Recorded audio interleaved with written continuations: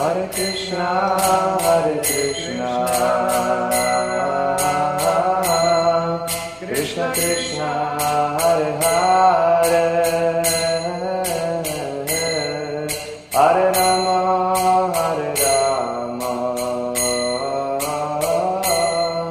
Rama Rama, Hare Hare, Hare Krishna, Hare Krishna. Most of us, if we know anything at all about the Hare Krishnas, we know two things.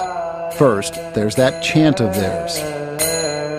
Hare Rama, Hare Rama. Excuse me, ma'am. Excuse me, are you flying Continental or United today? Excuse me, ma'am. I had to ask you, miss. Excuse me, sir. Keep smiling. And then, of course, there's that stuff at the airport. And we're monks. You've heard of monks? The ones with funny haircuts? 20 rows 15 through 45, rows 15 through 45. And this book is talking about a methodology, a practice of lifestyle that can help you to recognize the one God and to help you become more conscious of Him in your daily life. So this book is discussing how we can actually implement practices in our daily life that help us become more and more conscious. You may already be doing some of them, but this may give you a few more ideas.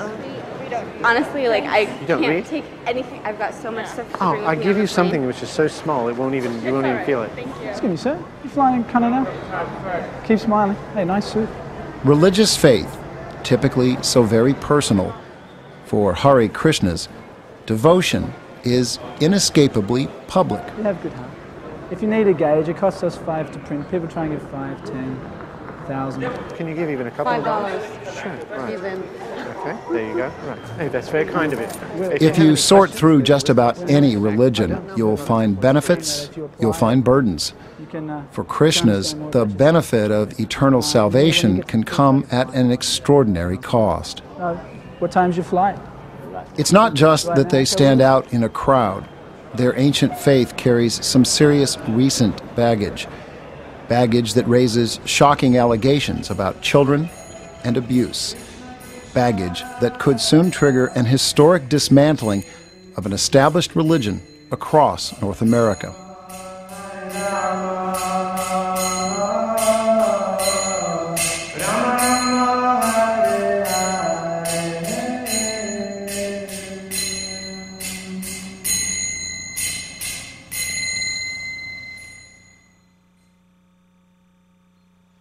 In 1988, a documentary filmmaker headed into the hills outside Wheeling, West Virginia. This is the Hare Krishna community of New Vrindavan. Nestled on 200 acres deep in the wooded hills, it is a community devoted to worship. This is the hill that we used to go play on, and there was always cows on that hill, so we would go and play with the cows. Up here there was a swing set right there. So there were a lot of happy times for you here? This was like my happiest times. Her name is Lakshmi, short for Lakshmana.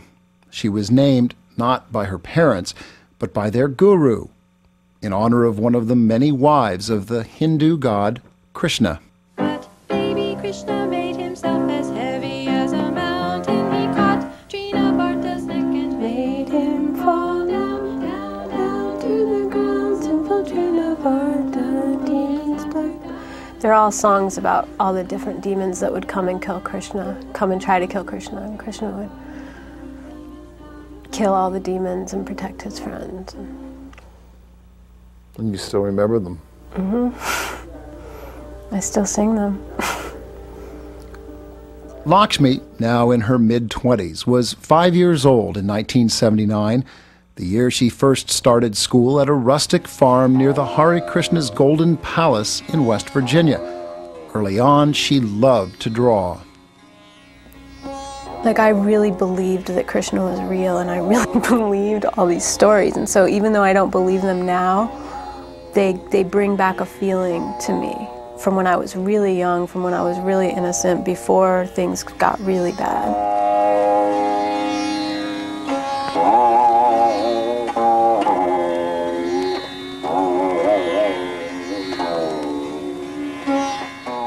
See, like a cow, seeing a cow, like cows were our best friends. Cows were sacred, and like they were the mother, and I still feel that when I see cows.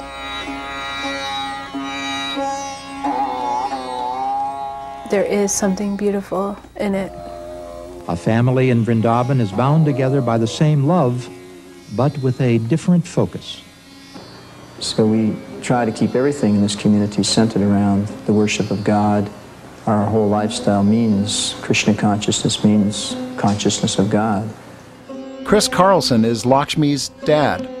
He was a talented artist who struggled to raise his young daughter the right way. Somehow or other have to educate her, to give her the chance to understand that there's more to life than simply eating, sleeping, mating, and defending. Lakshmi also had a stepmom. Her Sanskrit name was Sumati.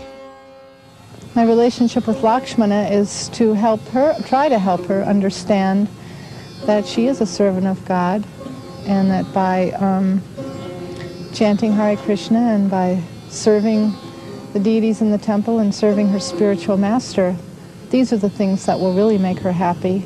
Before stepmom Sumati, there was her birth mom, Anna Keys. And I'd spend many, many hours with her drawing and reading and taking her to the park. And she was the apple of my eye. I didn't feel a need to have any more children. She was just a perfect child, you know, and we just loved each other and so much. We were inseparable. But by the time Lakshmi was 7, mother and daughter were separated. And therein lies our tale, a tale of innocence and betrayal, a tale shared by dozens, perhaps hundreds of Krishna children whose memories of their childhood were anything but happy. It's hard for me to go back to that time right now, because I was there for so long and I was in so much pain for so long that it's hard for me to open that door back up and go back into it. But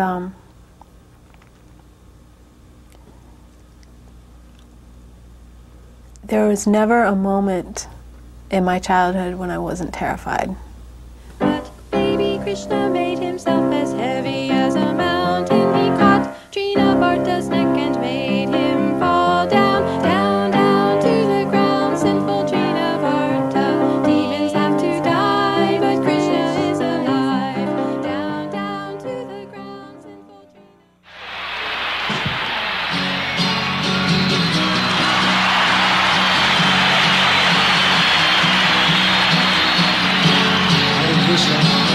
It all started in the 60s.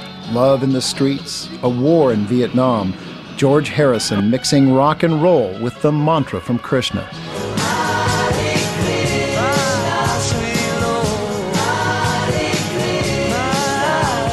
They thought their parents' lives, for the most part, were unsatisfactory to them.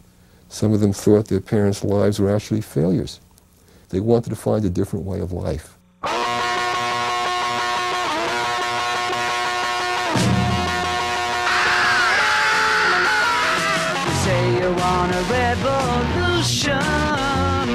So, you know, we had many people who joined communes of one sort or another. People who found ways to kind of opt out of the society, whether that was drug-induced dropping out of the society or not. Others began to look for real alternatives to that society. And Krishna consciousness became one such alternative, at least for some. But the Krishnas were very different. In many ways, the antithesis of the 60s. No sex, no drugs, no rock and roll. When I first went to a Hare Krishna temple, and they told me about these 4 principles, no meat, no intoxication, no gambling, no illicit sex, I looked the guy right in the eye and I said, "What do you do?" I was going through some pretty dramatic, traumatic changes in my life. I just separated from my first wife. I was with this girlfriend. It was chaotic. Some couple had come up from San Francisco, and they introduced this, chanting of Hare Krishna that they had, seen in Haight-Ashbury or wherever.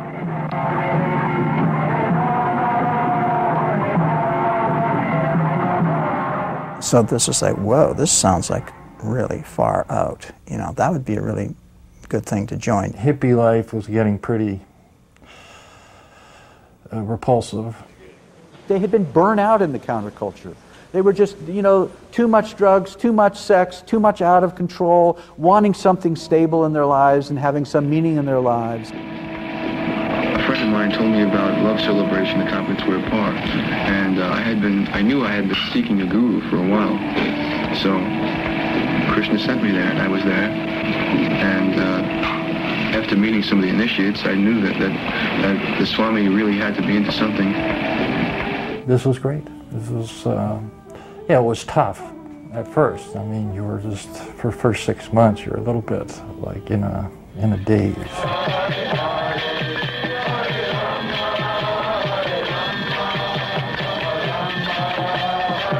Their parents didn't know what to think.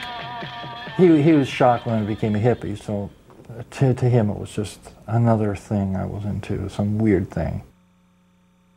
Well, I guess they were all very worried about me. They were very worried, but they knew I had good intentions. Anna Keys, raised a Catholic, had drifted away from her faith as a teenager. That's what led me to the Hare Krishnas later on, you see, because of my search for God. I needed him back in my life. So I was willing to do anything and everything in order to get back on track. Cynthia Greenwood, also raised Catholic, was impressed by those who joined. There were doctors, there were lawyers, there were mostly university people attending university at the time, and it was just so charismatic, and it was just so somehow caught you and held you, and then it was too late. Once you got through the, you know, the shock and the mental agitation, then it was quite blissful.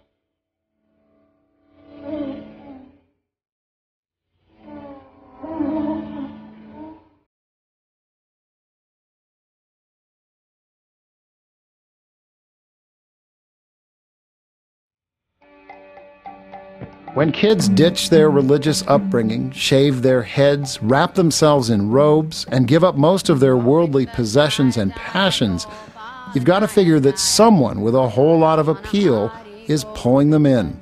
That someone was a man from India named Prabhupada.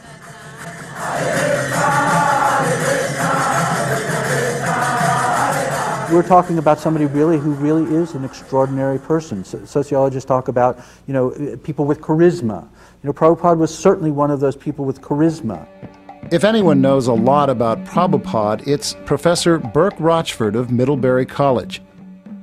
Since the early 1970s, when Rochford was a graduate student at UCLA, he's been intrigued by the Hare Krishnas and by the amazing life history of A.C. Bhaktivedanta Swami Prabhupada.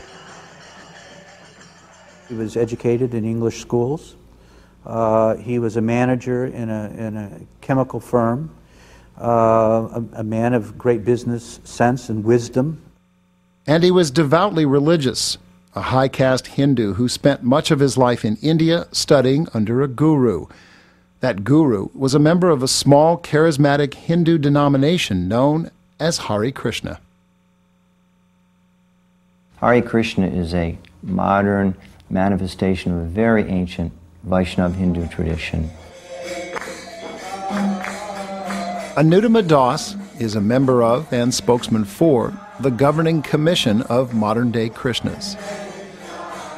The Vaishnava tradition is based on the Sanskrit writings of India that go back at least 5,000 years. It's one of the dominant denominations, if you will, in India.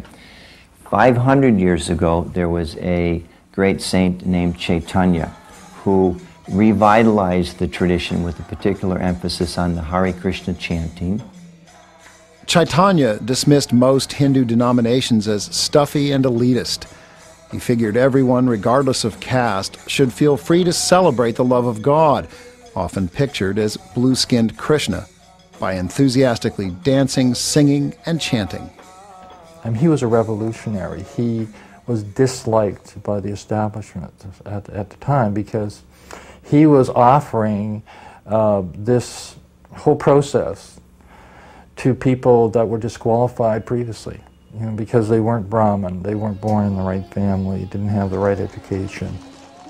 In 1896, Prabhupada himself was born a Brahmin, yet he too eventually embraced the Hare Krishna's populist message.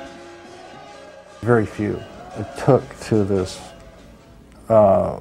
practice as strictly as he did. But Prabhupada's enthusiasm wasn't shared by his wife and children. He had great difficulties in his marriage for many, many years. It was not really a marriage of love. Clinical psychologist Dr. Arnold Weiss of Los Angeles spent many years studying Prabhupada and his North American devotees.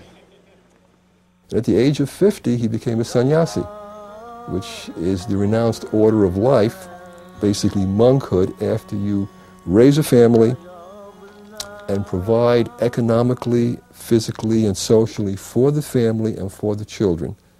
You then at that point leave that life and go as a missionary. But Prabhupada was reportedly stunned when his guru gave him an assignment. Leave India, he was told, and spread the word of Hare Krishna throughout the Judeo-Christian stronghold of North America. He knew nothing about the West. When he was sent to the West, he told his spiritual master, "How can I go? I know nothing about the culture." Coming to America really without sponsorship, at the age of 69 years old, with very, very little money in his pocket, finds himself on the Lower East Side of New York, in Tompkins Square Park, where he just went each day, sat under a tree in Tompkins Square Park, and chanted. That's it. That's how it started.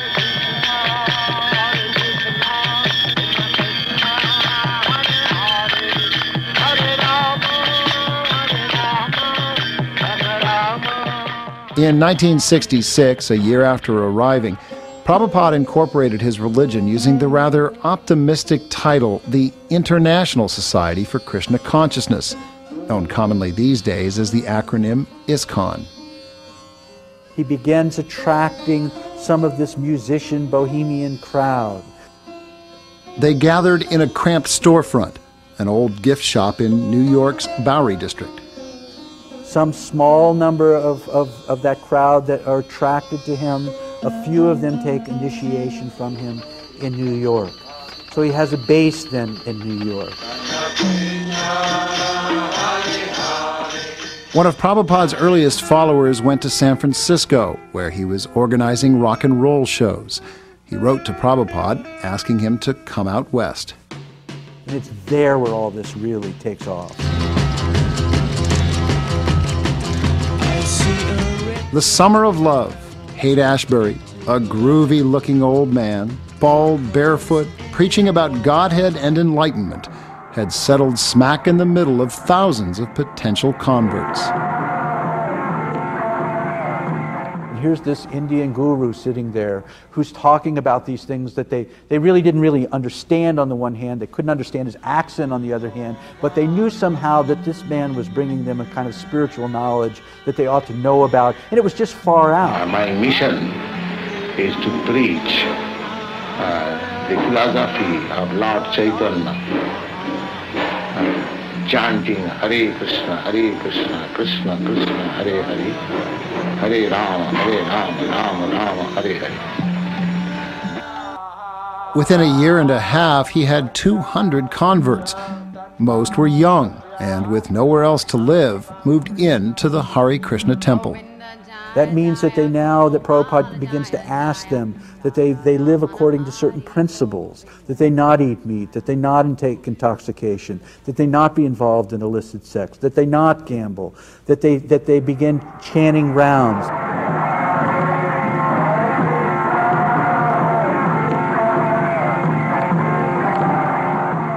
If you're not a Hare Krishna, it's still likely you've heard the Hare Krishna chant.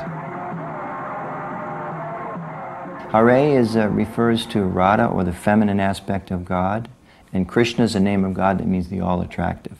So when we chant this prayer, Hare Krishna, that people see us chanting off, and this is actually, it's a meditation or prayer that's asking God, my dear Lord, O energy of the Lord, please engage me in your service. For devout Christians, the ultimate goal is eternal life in heaven. For devout Hindus, including the Hare Krishnas, the ultimate goal is to escape eternal reincarnation. If one is a lover of God, whatever their religious faith or practice, if they develop love for God, they go to the kingdom of God. And if we have other desires, then God allows us to have another body. It's called reincarnation or karma. We get another body, material form, to allow us to fulfill our desires. Man proposes and God disposes. Govinda Jaya Jaya Gopala Jaya Jaya Radha Ramana Hari Govinda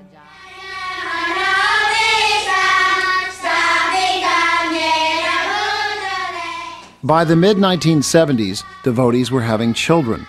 Inevitably, those children needed teachers and classrooms. Boarding schools, a familiar choice for offspring of wealthy Americans, were also favored by Prabhupada. That's how he had been schooled in India. The elite had their children go to overnight schools where they could sleep and be fed and taken care of. And he brought that idea to this country where he felt the same thing could be done. Prabhupada often said, and others often repeat, that, that your own spiritual advancement is enhanced by being in an environment with other devotees. In fact, it's true. The schools were called Gurukulas. This one was in Los Angeles. There are 6 principles favorable to the execution of your devotional service. 1. Being enthusiastic. 2. Endeavoring with confidence. 3. Being patient. 4. Acting according to the regulated principles. 5. Abandoning association of non-devotees. In most parochial schools of any denomination, religion plays a big part in the lesson plan. Hare Krishna Gurukulas were no exception. Who was Krishna exactly? I know. All right, tell me that. It's the great personality of Godhead. All right. Who was Krishna? He's God, and he lived 5,000 years ago on this Earth planet Why did he come here? Why did God come here? to save all to kill the demons and save his devotees. Prabhupada openly encouraged parents to send their children away.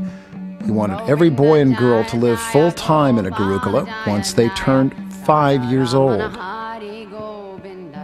As soon as I was almost going to turn 5, they were like, oh my God, we have to find a school for her. So the leaders had told us that it was like sending your child to public school is just as bad as sending her to the slaughterhouse. You may as well just slaughter your child right now. I just felt it was the right thing to do. I felt I loved this person so much, I wanted to see her get the best, and I felt that was the best thing to do. They drove all around, like Canada and the US, looking for the best school for me, and everybody kept telling them, oh, New Vrindavan's really good. So they brought me there, and they dropped me off, and went back to Toronto.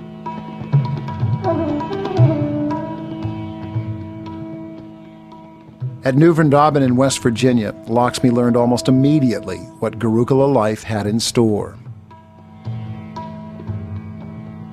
Everything comfortable or pleasurable was forbidden. Like everything comfortable. Like that's why we slept on sleeping bags, like on a hard floor. We didn't have socks a lot of the time. We didn't have, those were just comforts that were material, and they didn't want us to identify with anything material. All devotees, including young school children, were expected to awaken each morning in the dark, several hours before sunrise. Most of the time I would slink down into my sleeping bag and pull the covers up over my head, and then they would, in order to get me out, they would take it from the bottom and hold it vertically and bash me out onto the ground, and then drag me across the floor and fling me into the cold shower. For the next 3 hours, starting around 4 a.m., everyone in the temple chanted, prayed, and listened to sermons. It was sometimes cold, and stomachs were always empty. There's nothing good about waking up 2:30 in the morning and having to pray for hours. Everybody had their weird way of chanting in the adults. Like some people would be, you know, quietly doing it. Others would be like loudly screaming the chant. Some would be up against the wall banging their head. And I remember you get to this phase where you're sitting down and you're hungry, you're tired, and you're fed up, and you have to chant these freaking mantras. That's what I remember feeling. And you go into this daze. Then you go home, clean the ashram, and then we got breakfast, which by then, you know, we're starving. And then if we had done anything bad the whole program, like anything within that 4-hour period or whatever, from the time we woke up, then we didn't get breakfast. So, you know, which was often. In the classroom, lessons in reading, writing, and arithmetic, usually with a Krishna twist. The world outside the Hare Krishnas was demonic. That's the way we were told. I mean, and they especially liked to use the karmi, the meat eaters. Anybody who didn't believe in the Hare Krishnas was a karmi, and chances were good that they were a meat eater. And chances were that if you somehow got into their midst, they wouldn't really have too much of a hesitation eating you either. The one movie that we used to get to watch that had karmis in it, which were non-devotee demon people, was the movie The Day After. And we watched it a lot.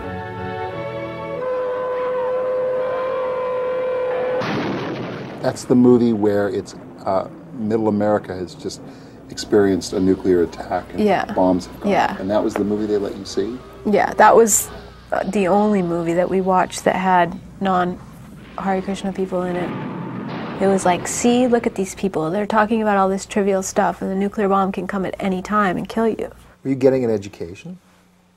Oh, I knew Sanskrit well. I could, I could write, and I could read. Did you know that men had walked on the moon? I had heard that, but we were taught that it was a lie. Did you know that the Earth was round? No, they didn't really teach that either. All of the social sciences were all, you know, the creation of Krishna, everything was taken back to like Vedic kind of mythology. They didn't believe in teaching you, you know, geology. The mountains are created by God. The Gurukulas had rules, plenty of rules. Break one, and your teacher acted swiftly. Everything that you could do was wrong. Like if you didn't do everything perfectly and you didn't, I mean, it was like, this is the routine and you do it exactly like this, otherwise you're bad, it's wrong.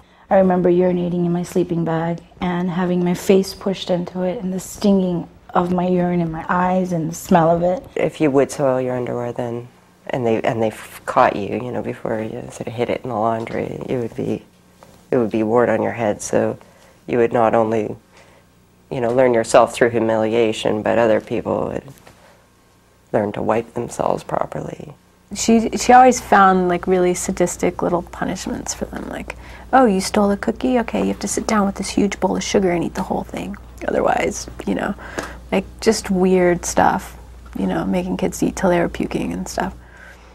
And then we'd be let into the room to be beaten with a stick and then they would ask, like, do you remember all the things that you've done? And you would answer in the affirmative that you do, and you'd be let out. Having to eat things off the floor if they spilled. If I spilled a glass of milk, I'd have to get up on all fours and drink off the floor. There was a few cellars, but one of them was in the Seattle temple. It was the scariest one, underneath the temple building. She locked me in this basement that was just the earth exposed, like no walls. Like she locked me down the trapdoor, and it was really terrifying. Girls learned early on that they faced a different future than boys. The women have not proven themselves very capable of managing things, you know, day-to-day affairs of money. So as far as management of the temple and planning the preaching efforts and guiding our society worldwide, the women don't do those things so well. But they're very expert in other areas, and especially having babies. In the Vedic literature, it's very clearly stated that this is the fulfillment for women. I mean, you're told constantly that you have a much smaller brain, that you're not as intelligent, that your main purpose is to serve men. When you ask, oh, why can't the woman do this? Or why can't, because that was your karma. You came as a woman. That's a terrible karma to come as a woman. Women were basically just these, besides being lesser of intelligence and class and whatever else, they were temptresses.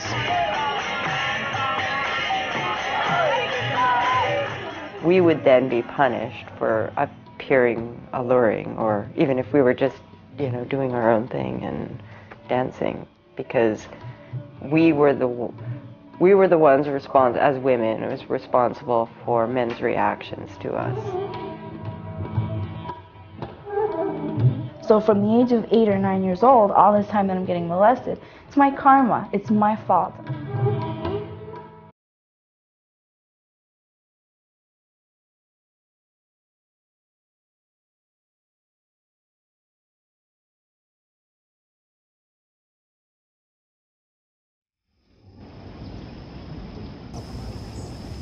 If life in North American Gurukulas seemed brutal, well, Ben Bresic may have had it even worse. Now living in Florida, Ben treasures time alone with his son, kind of parent-child contact he never knew himself growing up. Oh, beautiful. Yeah, right now. Flick it out a little bit. I never remember living with my mother. My mother sent me to school in '72. I was born in '69, and that was the last time I lived with my mother in my entire life. Like many Hare Krishna boys, Ben was shipped off to a boarding school in India. The running water was gravity fed from the roof. It was completely bacteria filled. We had dysentery. We didn't have flushable toilets. The living conditions were extreme. That's to put it bluntly. We didn't have any glass in our holes. There was bars. It was a prison. This is like going back to like middle-aged Europe. Prabhupada said when we were sent to India, we should learn to be happy begging for our food on the street. Nirmal Hickey, now also living in Florida, shared many of Ben Bresic's childhood traumas. Well, I've cried.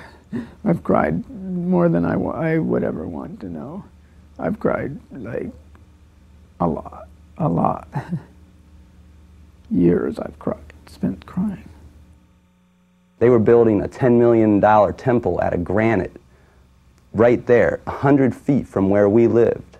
Not like somewhere else, right there. And there was a couple hundred students there that didn't have enough food, medical care. They were giving us shots for malaria and stuff with used needles. I mean, I had a needle break inside my arm. There's no excuse for that. Every day we'd have to recite the 10 offenses. And before we ate, every time we'd eat, we'd have to recite in the language that they use and in English, this prayer that's about our food. My dear Lord, this material body is a lump of ignorance. The senses are networks of paths leading to death. Somehow or other, I have fallen into this ocean of material sense enjoyment. Of all the senses, the tongue is the most voracious and difficult to control. But you have given us this food to help us overcome the tongue. So now let us take this food and in so doing, glorify your lordships. They just didn't care about us children. They didn't care. They were more interested in building temples and propagating or trying to build their empire big to attract followers. Yet again, former students blame their teachers. But in India, much of the alleged abuse was sexual. It was the teachers, it wasn't anybody else. That one of the teachers in India was so flaming. I mean, he dressed in dresses, he wore dresses, he was, it was obvious. I mean, and then there was these older Indian kids that were there, and they were like bringing kids in their room at all hours of the night, you know, with the door open. I was anally molested. I gave oral sex to men. Any type of possible. One guy stuck his foot in my anus. I mean, one teacher, I mean, I'm just telling you, any level of sexuality can be. I was raped in my sleep while I was sick by men. I mean, you know, had no bigger people than me. I was just a kid. I could not even move. There's no chance of fighting or whatever. I just took it as it may. Ben knew it was painful, but he didn't know he was being victimized. He was isolated from parents, from law enforcement, from Western culture. As he grew older, he tried to complain. And they said that I was a habitual liar and that I was a demon trying to overthrow their movement at the age of 10. They said that I was just a bad kid. And in reality, I was a kid that was dying. Nirmal had been suffering for years. When he was 6, he spent 3 lonely months in a hospital after falling into a vat of boiling milk at this Krishna boarding school in France. No follow-up care. Never brought to the doctor to look at the burns again after that. Deeply depressed, Nirmal considered suicide. I went on the roof and I was like standing up there on the rail, like putting one foot off the edge, like, you know, sort of waiting for somebody to come up and like talk me down. Hope, I guess subconsciously anyway, none of the teachers came up. I told them I was going to kill myself and they just sort of like, go ahead. It only served to make Nirmal angrier. Yet by the mid-1980s, the little boys who had been such easy targets were growing up. The kids that they had been used to abusing were getting big. And that was not easy. It was I mean, a couple of us were contemplating, you know, revenge. And I was just a child, and there was no reason why I had to suffer through that. I came from a decent family in this country. There was no reason why I had to be subjected to those tortures. I was not born in India. I didn't have to go through that.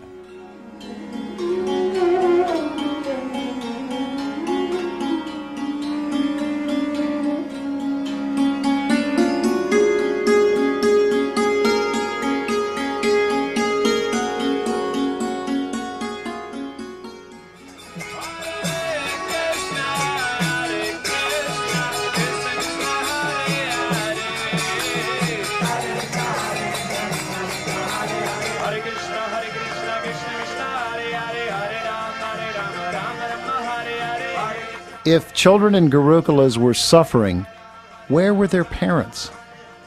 Neither my mother or father actually took an interest in what was happening in the Gurukul. I didn't ever see them in there. I never ever saw them having any kind of like altercation with the teachers or asserting their right as a parent. Maybe they didn't know because they weren't involved in our lives. I mean, they were completely brainwashed, meditating and praying to Krishna. That's what's the hardest thing, and it is really messed up, is that your parents are so into this cult that they don't even see what's going on with their children. I remember walking down the road with my friends, which, you know, we walked everywhere. Those were some moments where we could talk a little bit sometimes, and I used to say to my friends, like, do you ever think that maybe like all of our parents just got together and like tried to create this experiment just to see what it would be like to raise kids like this? In truth, many parents were simply immersed in the strict requirements and routines of their faith. After hours of prayer, chanting, and chores, most devotees were expected to head out into public for something called Sankirtan, a daily duty of proselytizing and fundraising. They had teams of devotees that would go out every single day and make maybe $300 to $500 a day. Some devotees worked crowds at big city airports. Okay, I'll give you one more. Others endured grueling weeks of travel from small town to small town. I remember being in a van and having, you know, sleeping in the van and then having to go and take a shower in a gas station, you know, like just with a bucket of water and, you know, something with a drain. For those who were the renunciates, who were the leaders, distributing Prabhupada's books and this missionary activity was the central activity. That was the activity of the movement at that particular time. The leaders wanted to segregate the children from the parents so that the parents could work full time. And so suddenly an institution that started with the purpose of educating children suddenly was there primarily because it provided the ability of a movement to give child care to children that weren't entirely valued by the leadership of the institution. And it just got worse and worse and worse, and there was nowhere to go. Like, my parents couldn't save me, like, nobody could. It was just like, I was here, I was in hell, and I just had to accept it.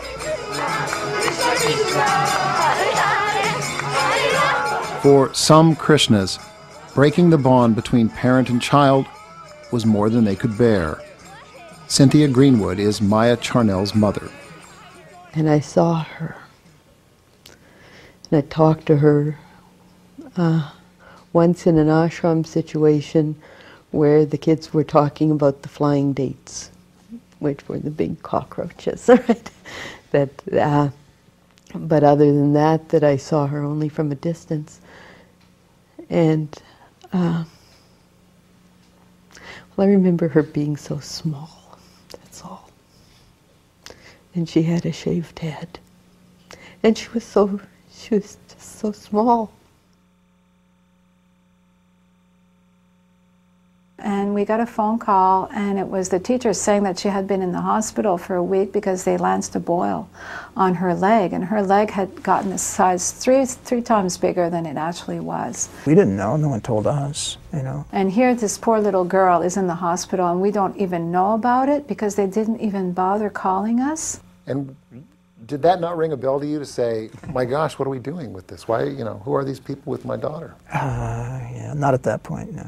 Obviously, the bell didn't ring. Because, in fact, Gurukula teachers were instructed to keep parents and children apart. The leadership, even Prabhupada himself, thought that the ropes of affection between the parent and the child were a detriment to their ability to kind of develop within spiritual life. Any relationship here is false. There's no reality to any relationship. The parent-child bond is false. It means nothing. So consequently, very often, parents were not only not encouraged, but often very actively discouraged from taking an active role with their children, at least during that period that they were in the Gurukul. My mother was not allowed to hug me, to kiss me, to hold me.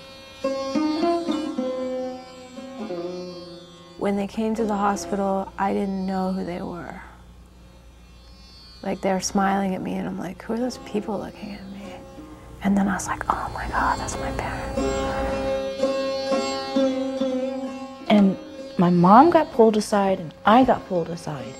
And I was told that I should know better, that I had to teach my mother to learn how to be detached. It's exactly the word that he used, detached. You have to teach your mother detachment. Affection means nothing. You're better off not having love for your child, detaching. So right off the bat, you say you love a child, it means you give them affection, you prepare them for school, you make sure they're not sick. When they say they love their children, they say, I'm preparing this child to surrender, to give up their life to their guru, have no material possessions for their entire life, to have no ambition. So you're talking about a whole different thing right off the bat.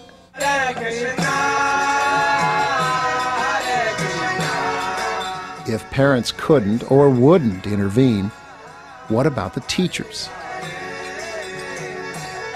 An ashram teacher had 15 or 20 children that they were fully responsible for. Fully responsible for. With young children, that means wash, cooking, maintaining young children on a daily basis. And I think that many of them, as one might expect, found that extraordinarily difficult to accomplish. They weren't cut out to be, teaching children, and a lot of them just walked off the street, and they were hippies, or they needed a place to crash, they needed a place to stay, and they're not good at Sankirtan, they're not good at cooking. Well, let's make them a teacher. It was something that was seen as very low status work.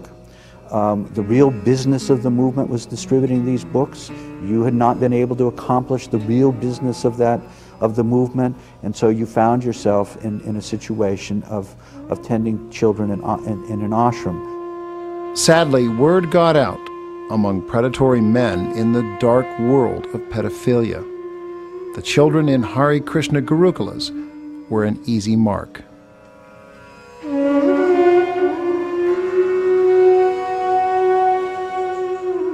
There were diabolical people who physically harmed people, young children, young boys, young girls, who sexually abused young boys particularly, and also young girls. But most teachers were not pedophiles. Inexperienced, underappreciated, and overworked, many simply lashed out in frustration and exhaustion. In much of this physical abuse, at least, I think it was just circumstance that set people off who really should have never been there. It's amazing how people my age would want to do that to children, like people my age, you know, and seemingly, you know, in the hippie movement, the, you know, love and peace type of era would want to, you know, create so much terrible, horrible acts to children. I mean, it's amazing.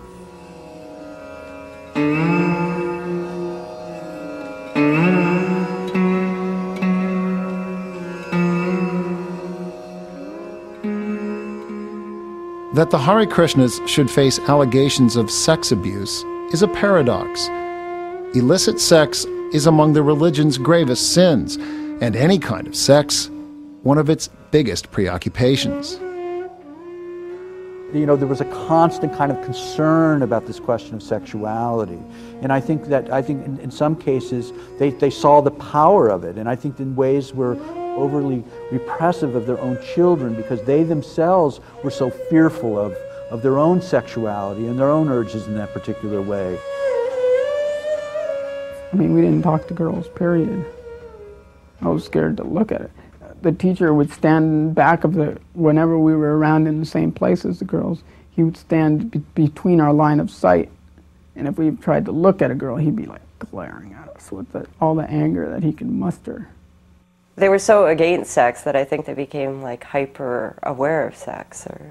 Because I remember this one lecture, and they would compare, okay, why would you want to kiss somebody? You are, after all, a skin bag. Imagine if you were to fill a plastic bag with pus and stool and urine, and then would you kiss that bag? That's what kissing another person is. I ended up getting together with girls in the boarding school when I was probably 7, and it was just, I think, other girls would usually always start it with me, and later I've realized that it's probably because they were getting molested why they were even like thinking so sexually, but we would do sexual things together, and that was when we hugged each other, but it was very like, we knew that it was sinful and bad, but it was just pretty much all we had. One of the aspects of this community is that the men and women are segregated as much as possible. Attitudes about sex began with attitudes about marriage. For men, celibacy was the highest calling. Marriage was a sign of spiritual weakness. The leadership themselves were celibate male monks, and they were preaching against marriage. They were preaching against family.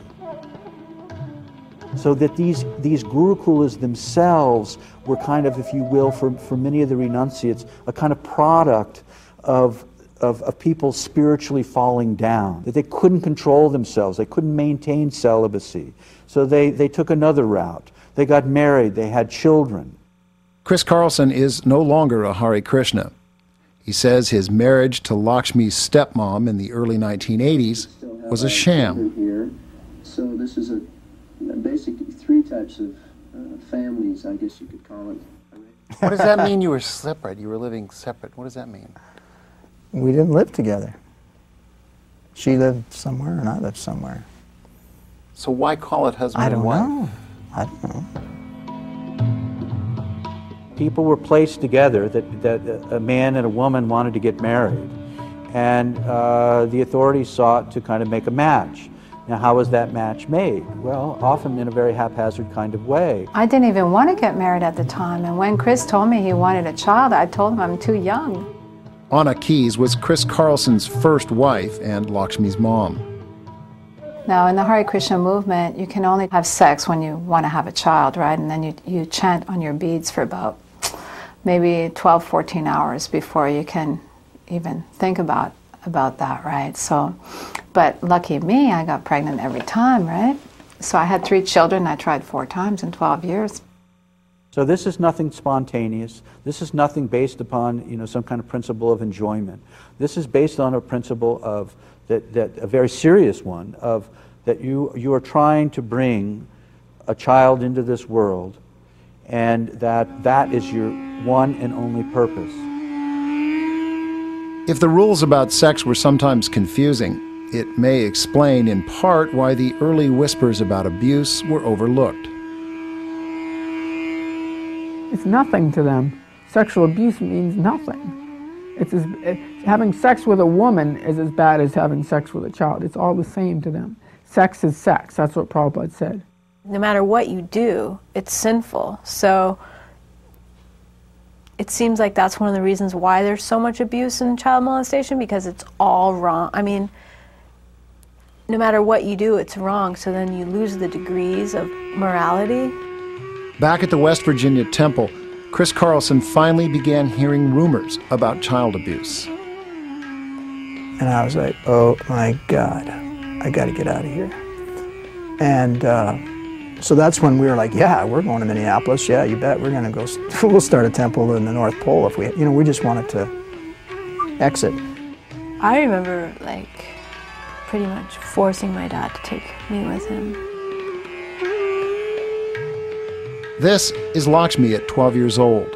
She is horrified that classmates her same age have been forced to marry men twice their age. Rather daringly, she shares hints of rebellion with a visiting filmmaker. We go somewhere practically every night. To where? Weekends. Where do you go every night? Like just places that are out in town.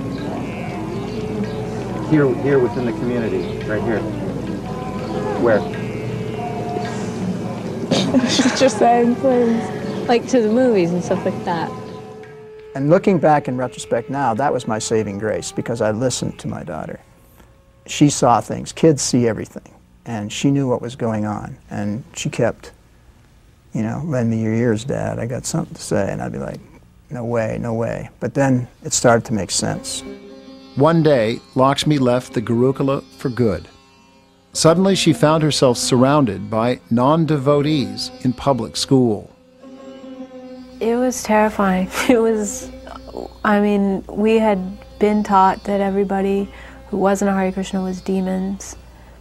And I really believed that still, even though I felt like, well, there's demons like everywhere. So, but I was really scared of the other kids.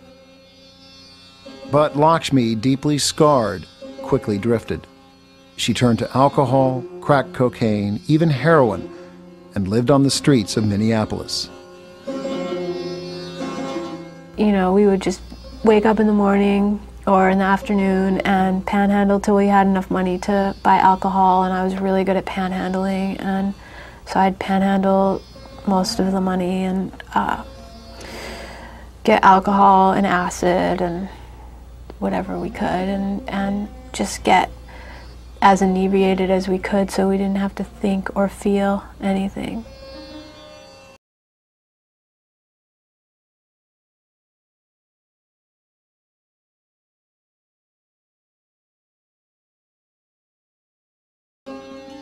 The abuse of Hare Krishna children was at its worst in the late 70s and throughout the 1980s. Those dates are important because much of it happened after 1977, the year Prabhupada died. It's like the loss of an ancient king in a kingdom in the old days. You lose the king, you lose direction. his authority holds everyone together. His authority keeps everyone from bickering. His authority prevents the differences between people from manifesting. When he's gone, differences manifest. Prabhupada dies in 1977. 11 successor gurus followed. There's a real question even to this day as to whether they were appointed by Prabhupada or whether they appointed themselves, if you will, as gurus. But what we do know is that of those 11, the majority of them have fallen down in one way or another. There's one of them that ended up marrying a 12-year-old girl. He was one of the gurus. There's another one that was making porn movies before he even joined. And he was into pedophilia. Everybody knew about that. They had everything they needed. They had nice food, they had nice living conditions, and they would almost flaunt it. Okay, they were building the temples out in New Vrindavan that were leafed with gold. They were building these huge projects in Mayapur, gigantic temples, and that's where a lot of money was funneled through. Some gurus, including the leader of the West Virginia temple, were imprisoned amid a wave of drug dealing, extortion, and contract killings. Book distribution went down. The Gurukulas closed in the mid-1980s. Suddenly, you know, the temple president taps you on the shoulder and says, "Prabhu, you're going to have to move outside of the temple because we can't support you anymore. Okay? We don't have the funds to do this." By 1990, it was increasingly common for people to dismiss the Hare Krishnas as a misguided cult. It is a cult, you know. There's a lot of brainwashing going on, and you know, I believe that anything that's got mind control over people is a cult.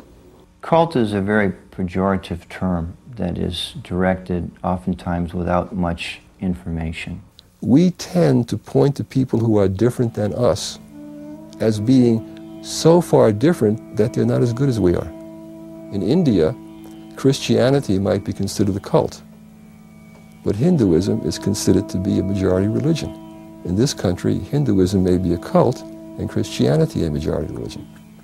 I think one thing that a lot of people don't understand is that not too much different from the Catholic tradition. We have monastic orders, or people that live in a renounced order like a monk, and then we have the majority of our members are members of a congregation that live and work 9-to-5 jobs just as most people do, and go to temple on a weekly basis, or some people once a year for the most important holidays.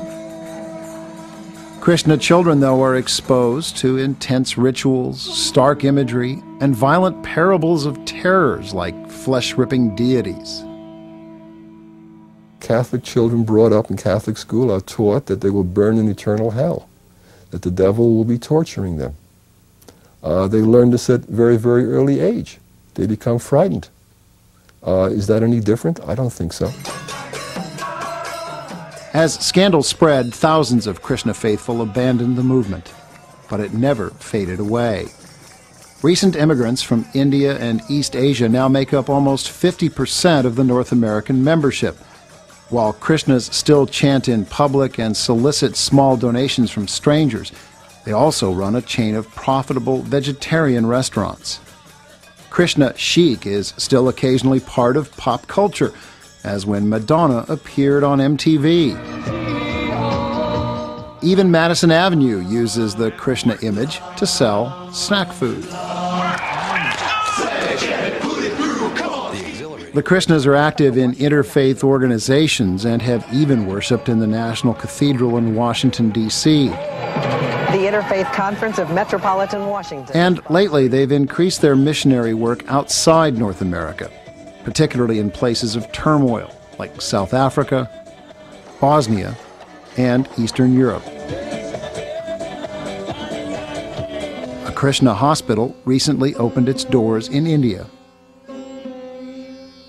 Throughout the 1990s, young adults who had been raised in Gurukulas began to hold reunions. People like Acharya Becca shared chilling stories about teachers who demanded sex from little boys. If you refused, you know, to do anything with him. Either he would hit you, or he'd be violent, angry, and if you still wouldn't do anything, he'd try and force you, obviously. If you wouldn't, then what he'd make you do is sleep in the bathroom floor with nothing. But unlike other Gurukula graduates, Becca blames his teacher, not the entire Krishna movement. To me, that wasn't the religion's fault that someone did that to me. Because religion is a philosophy. Despite years of suffering, Becca is still a Krishna. So is Draupadi Zaperio, who says she never once saw or experienced sexual, physical, or emotional abuse. I think actually it taught me a lot of discipline and responsibility that has rolled over to my whole adulthood now. I mean, getting through high school and college and starting a career that I wanted. I attribute a lot of that to the Gurukul discipline. But at those Gurukula reunions, the tales of horror began to surface. By the mid-1990s, the top brass in ISKCON dropped their curtain of silence and openly confronted the mounting charges of abuse. It's terrible, it's heart-wrenching, it's horrific, it's saddening. We could use so many words. Including the words, "It's true." Unfortunately, many individuals affiliated with our organization at that time abused children.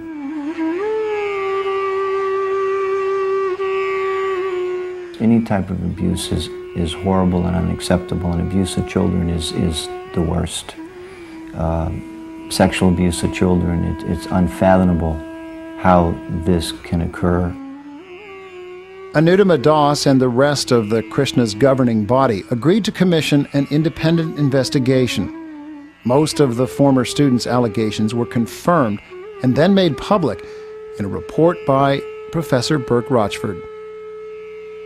And I think people within the movement were facing the tragedy of what had happened, and were seeing this as a way for the movement to finally acknowledge, recognize, and begin to do something to deal with this issue, which in ways they have. Have they done it perfectly? Have they done enough? I think not. But nonetheless, the fact of the matter is that this is the way that this particular story has come out. We have profound moral responsibility to help our young people. They're our kids.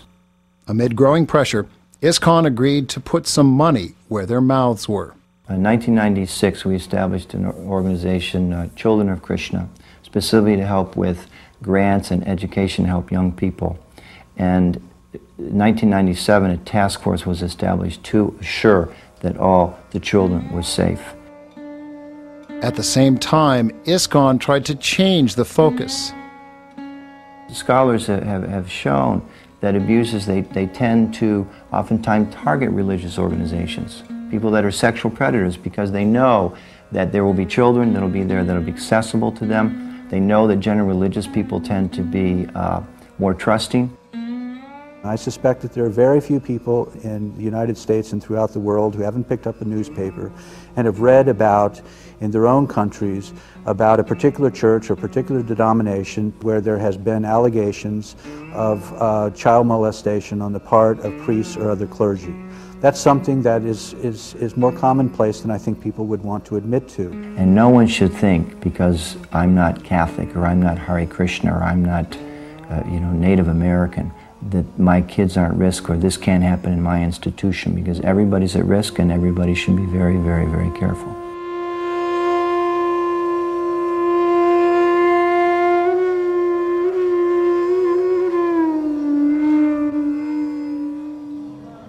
These days, the center of Krishna activity in North America is in the reclaimed swampland of Alachua in north-central Florida, on property donated in large part by a great-grandson of Henry Ford. He used to wear these really thick glasses. Bottle. Not far from the Alachua temple, Nirmal Hickey leads a crusade against the Krishnas. Using the internet, Nirmal built a network of former Gurukula students who reject ISKCON's offer of money for counseling. It's too late for that. It's way too late for that, you know. It's just beyond that. Nirmal is in a wheelchair, a quadriplegic, an injury sustained when he fell out of a tree at a Hare Krishna farm when he was 16. I've never experienced this before. I can't move any of my body. I can't. That's what I was thinking. I was thinking, I didn't know about broken neck. I didn't know what a spinal cord was. I didn't know anything like that. 2 devotees in a house adjacent to the tree brought out a plyboard, like a ½ inch. They didn't want bad publicity. Plus, there was a whole part of the philosophy that said this was a thing we heard like every day more than once. You're not your body. So, you know, don't be attached to your body. It doesn't mean anything. If Krishna loves you, he'll take everything away from you to make you surrender. That was the line. And so, for whatever reason, they didn't brace my neck. They rolled me onto my side. They carried the plyboard and they put it in the back of one of the temple cars. Nirmal and other former students turned to Dallas lawyer Wendell Turley. In 1997, Turley convinced a Texas jury that years of sexual abuse by a Catholic priest should cost the Archdiocese of Dallas $119 million. He later settled with the church for $23.4 million. I can't speak for what's in the mind of all the 100-plus victims that we represent, but I see it like this. Mostly, these now young adults need vindication, and they need validation. They were made to believe that they were to blame for the bad things that happened to them.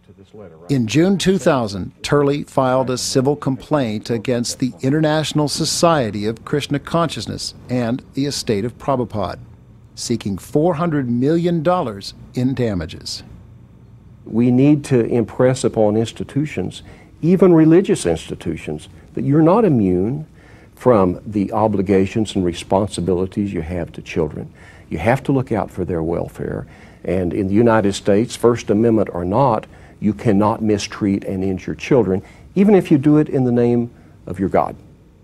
There have been some, I think a minority for sure, but who are very angry with the plaintiffs in this particular case because of the suit itself has implicated Prabhupada. We have alleged that he did know about some of the sexual abuse. We've alleged that he knew about the physical beatings.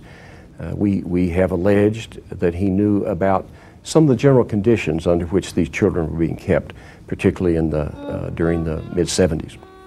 Prabhupada was very clear that the most important principle of taking care of children is that there be a loving, protective environment. In India, there's a culture historically that is more tolerant of physical discipline. Prabhupada said, no, you can't physically discipline our children. He was very clear about that. Now, as far as sexual abuse and so on is concerned, that was never sanctioned by Prabhupada. He wanted the very best for his people as he did for himself. But he was only human. There was just so far a general could do to controlling the privates in his army. I do think he was responsible. How so?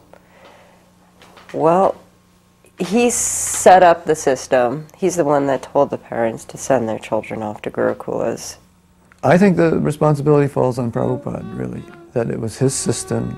He devised it. We were his servants. We did what he wanted with our children. We thought he had a divine vision of how they should be raised.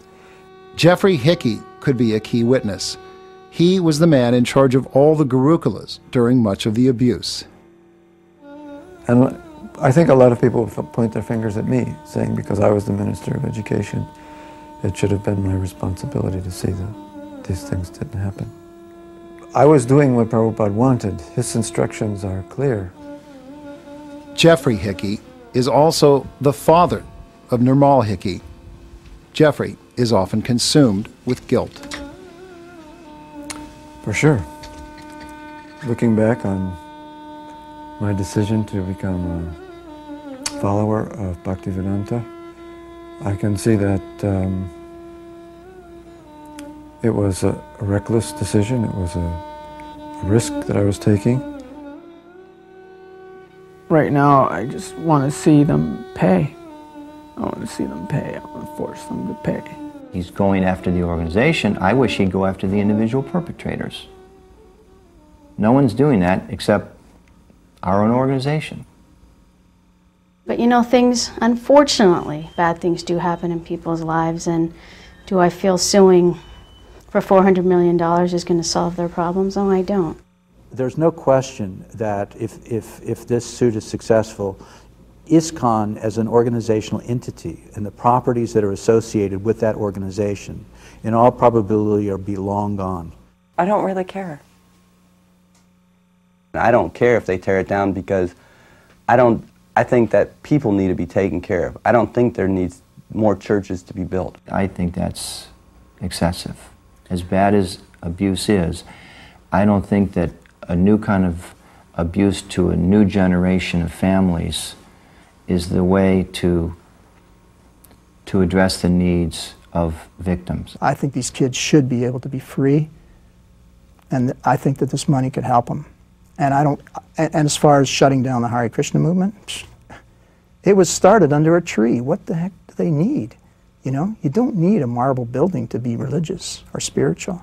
They need to be held accountable, and the only way to hold them accountable is the law. You know, it would be wonderful that everything they ever did to me, I can do to them. Just in one space of like 2 hours in court. There's too much evidence and too many people, and I mean, no one can deny what's happened.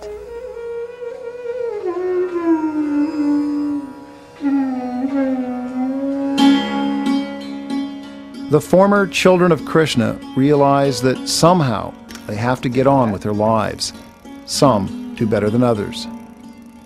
Even today, even people always try to be kind to me and so forth and like talk to me, and it's very hard to accept that when you've been treated so harshly. It's very hard to accept. And so I met new people, and it was just a very frightening experience. And even, you know, at my age now, it's still a frightening experience just dealing with people. There's a lot of fear. There's a lot of fear sitting here talking to you. You know, because I know that this is going to be watched by people that I once loved. A lot of us have been traumatized. More of us have been traumatized than we realize. Most of us get on with our lives, push our traumas away, or find ways in which we heal them. Many people don't. Those that don't heal them, repeat them. But must that healing include the end of the Hare Krishnas? I'm sure many out there are thinking, you know, well, we knew they were deviant, we knew that they were involved in something very sinister, and I guess they're getting their just desserts now. And if they get sued out of existence, that's all well and fine. But I think we have to realize that, you know, there are larger kind of religious questions here. That if the Krishnas can go down, then I think there are questions that are going to be raised to the extent that abuse is taking place in other churches and other denominations. It raises the question of what's going to happen there. So it's not a minor case. It ends up being a significant case. They're our kids.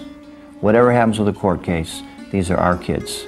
And this is going to affect members of our faith for the next 100 years. They're going to look back and talk about the pain and the suffering that some of our kids underwent. So we absolutely have profound moral responsibility. So ISKCON may go down.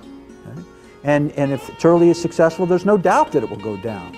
But you cannot underestimate the fact that we're talking about people of deep faith, and that something will emerge behind it. And what it will look like and how it will operate may look very different than ISKCON, but nonetheless it will exist because there are people of deep faith that continue to exist. And so those who embrace Hare Krishna remain confident that their faith will not be extinguished. Those who now reject Krishna survive its darkest demons by grasping to the thin hope that the future will be brighter. I'm not sure what I'd like to do in the future. My dad wants me to get an education, a good education right now, so that I can go out and be something big in the world, but I don't know what it is. Demons have to die, but Krishna is alive. Down, down to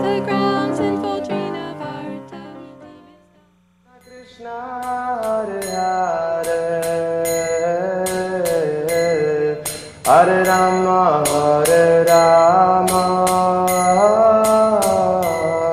Rama Rama Hare Hare, Hare Krishna,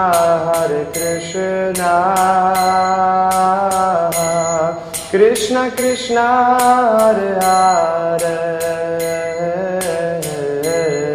Hare Rama, Hare Rama, Rama Rama, Hare Hare,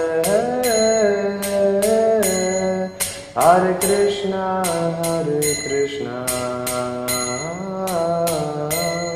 Krishna Krishna, Hare Hare, Hare Rama,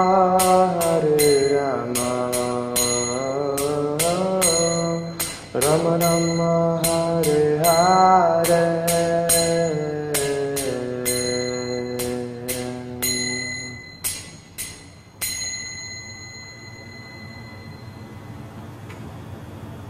Namo Vishnu Padaya Krishna Prasthaya Bhutale Srimate Bhakti Vedanta Swaminiti Namine Namaste Saraswati Deve Gauravani Pracharine Nirvishesha Shunyavadi Paschatya Deshatarine